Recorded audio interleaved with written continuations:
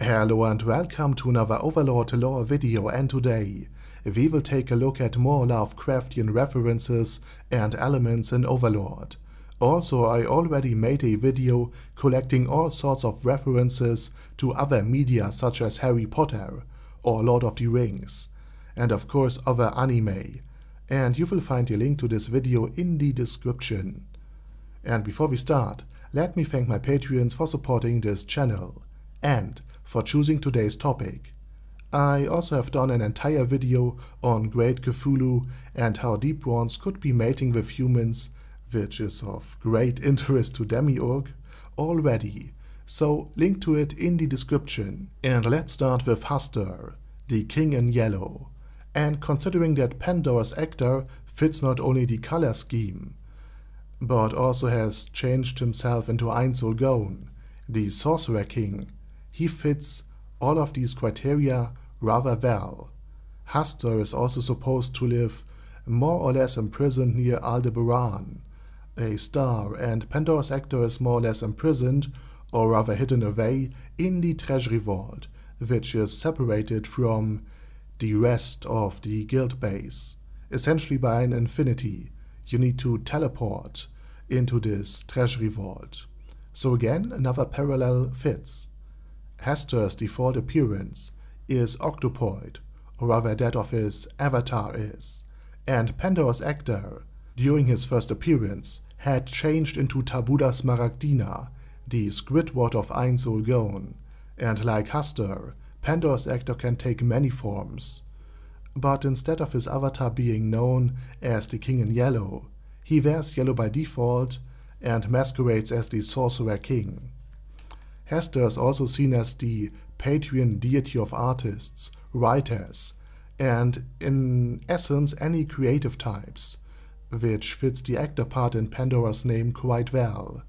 Hastur is also said to be able to influence the minds of those who had seen the yellow sign, aka you, and Pandora's actor, as a greater doppelganger, can read the minds of anyone around him in order to behave like the person he impersonates, as the others would expect them to behave around them. Furthermore, artists under the spell of Hastur work tirelessly to recreate and share the yellow sign in order to further the power and goals of Hastur.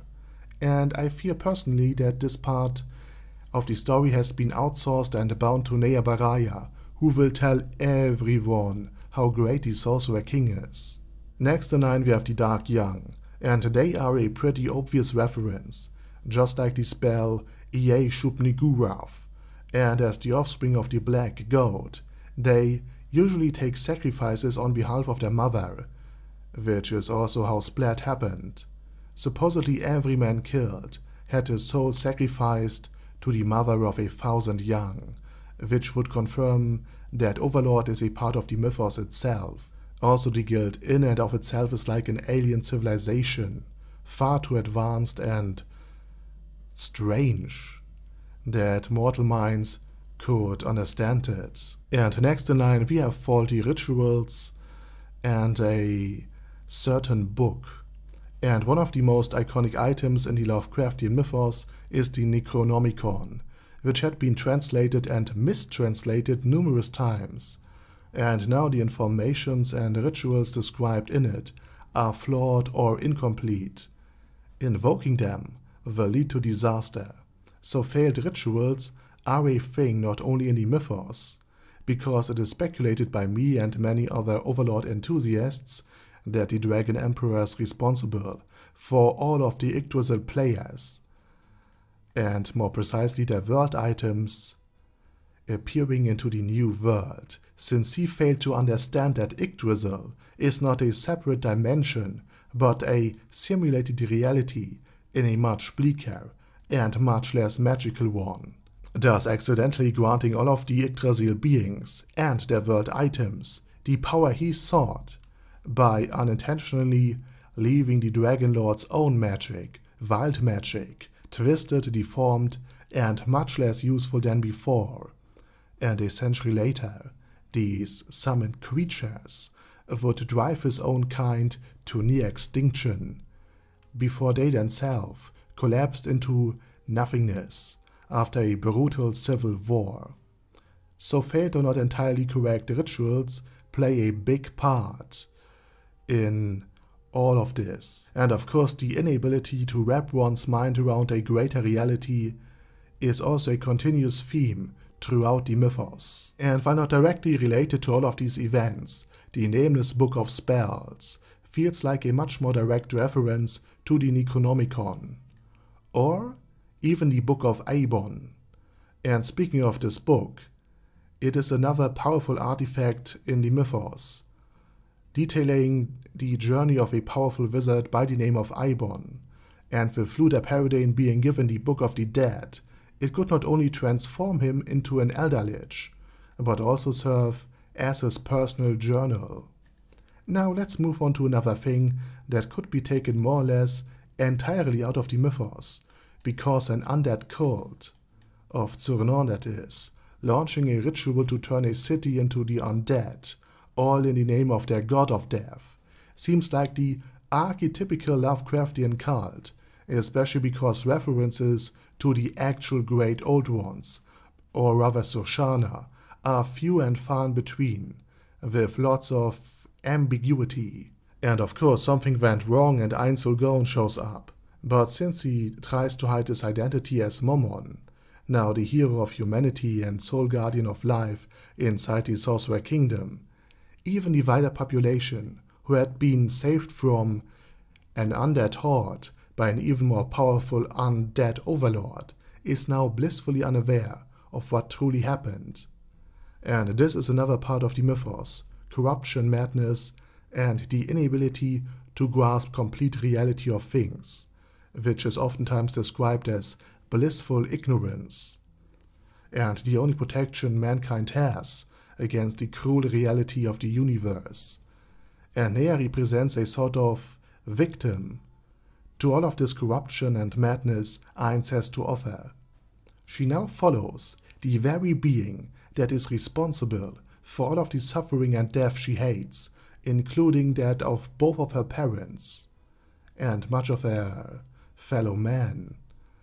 And she is now praising the very cause for this disaster as the cure, as justice, and as her personal deity. But thankfully, her mind didn't grasp the full reality of the situation, keeping her blissfully unaware of the greater horrors she encounters on a daily basis. And a similar journey, albeit with a considerably worse outcome to the persons involved, could be seen in the Invaders of the Great Tomb, which is like exploring earlier. Don't do it. And they started with a simple mission: to explore the ruin, take out the treasures, and report back. But while all of the adventurers were entering the home of Ainz Ooal Gown, they slowly start to realize against what they were up, and the more they understand about what Ainz Ooal Gown is capable of, and where they truly are, the more they lost their sanity and hope. And even then they couldn't understand the perspective of this eldritch being hailing from another dimension. And in an attempt to increase its own knowledge, this undead overlord drove Robert Dyke mad and twisted his mind into a cruel, perverted reflection of his formerly sacrosanct belief by making him worship a stone. And of course, the sheer terror Shalti inflicted upon Arche has to be mentioned here, after revealing how hopeless it all is, and that she is still underground, despite flying to a forest only to run into a barrier, and by finally revealing her true leech-like form, Arche has been driven mad before her mind collapsed, since even a glimpse of the true horror of the true nature of things, in this case Shaltir, overwhelmed her to the point of passing out. And finally, a few text phrases from one of Overlord's outros, Silent Solitude, is very, very clear on one thing: that Ainz Ooal Gown is more or less a stand-in for at least a fragment of Azathoth, the blind idiot god. And Azathoth is supposed to be dreaming our reality from the smallest insignificant atoms to the greatest stars and monsters in the universe. And when, not if, when he awakes, we won't. So this entire reality of Overlord might solely be dependent on Ainz Ooal Gown. And with that said, I say thank you very much for watching, and special thanks to Dash Bad Guy Yi, Ben C, Chrissy, Sia, Death is Mercy, Dystopia the Second, Feral Shivan, Guy with Dead Head, Hector Marino, Hoss, Huster, Jacob G, Jana B, Jason, Kratos, Chromius, Legendarius, Lelouch V Britannia with a Mustache, Lexus Fox, Lord Nishikian Rai, Lord Touch Me, Mr. Shoes, Michael R, Michael Y, O'Kill, Paddy Pantom, Primus 11, Shadow Lightning Wolf, Shrine Keeper, Texas Deer, The Orc Warboss, Rock Ed Smasher, T.E. Wang, Vash Hawkeye, Venture Fanatic, Wilhelm, and Sonnegon. Thanks guys. Anyway, have a nice day, and I hope to see you all again soon on my next video. Over and out.